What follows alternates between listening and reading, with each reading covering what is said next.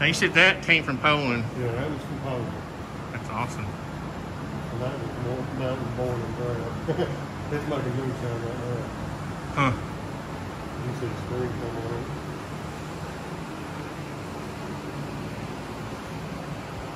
Oh, right there.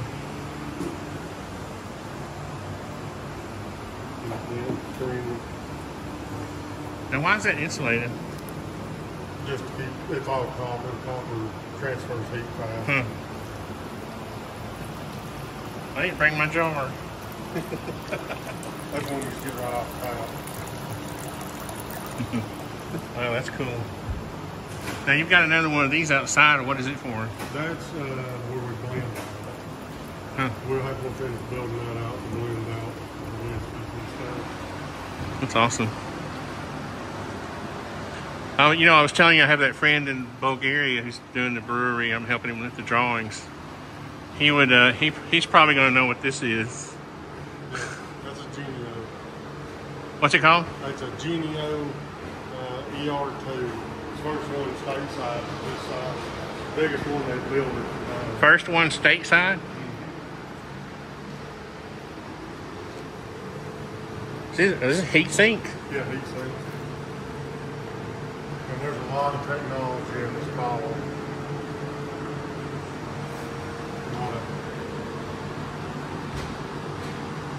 Those are little copper coils? Yeah. Because copper pulls impurities out of alcohol. What about that? This is primarily for our vodka.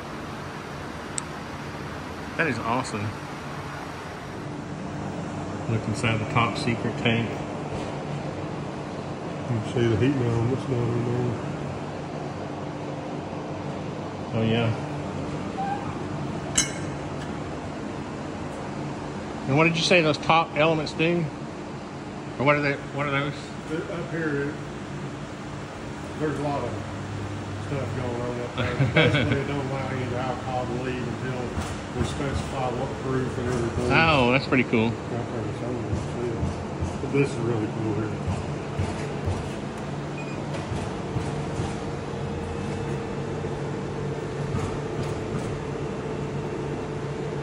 You said this was for making vodka, or you can make other? You can make just about anything with this, but we use it primarily for vodka.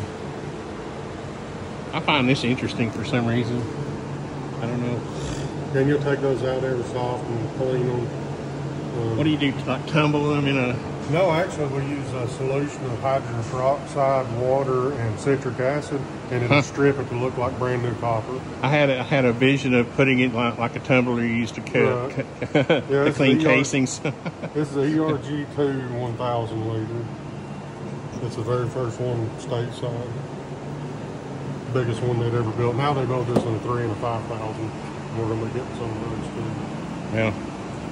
But this will produce 198 proof liquor. Wow. That would kill me. It's got a bunch of refraction plates in it. That is awesome. That's old fashioned there. Built that way. What is it now? This is mash fermenting off. Oh, it's the mash fermenting. Yeah. You can see the corn floating there Yeah. on top. And when you go to smell it, don't get too far below the level because it will take your breath.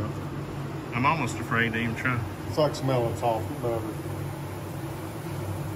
Okay, I'm chicken. You can waft it. Oh, you can? Yeah. But if you get down there too close, it'll burn your nose. Oh, I see, yeah. That's pretty cool, though. This is what I was wondering. I was asking Paco, how do you keep bees from wanting to come in here? Well, we've got these ports with the one buys. Everything we do is open fermented. Yeah. So You'd think all the honeybees would be wanting in here. Well, once this starts producing, all these bubblers in pure carbon dioxide, so nothing wants to go in there because they can't breathe, just like we wouldn't be able to. But like mosquitoes go after, right? Don't they go after our breath? Carbon, that's how they... Well, they do somewhat, but this is such a concentration that they know better to go in there. They know better to mess with Tennessee whiskey. And I just start talking about bees. Now this is cool. How old is that? That one is probably 150. 150 years old. And then this guy here, this is a gas burner off an old still that's produced hundreds of thousands of gallons of liquor through the years. What is it? It's a big gas burner. Oh, gas burner. Okay. That's how they used to light the pots. Oh, okay. I got you.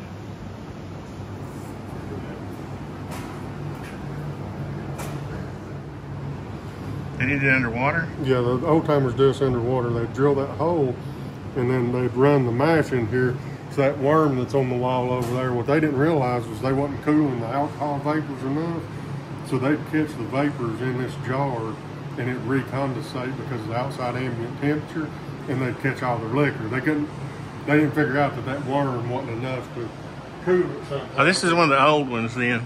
Yeah, that's an old worm there.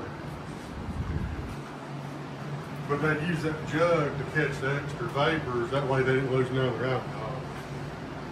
That's pretty cool. Is that the one you used before you got your license? Just kidding. That just had a lot run through it. I didn't. That's funny.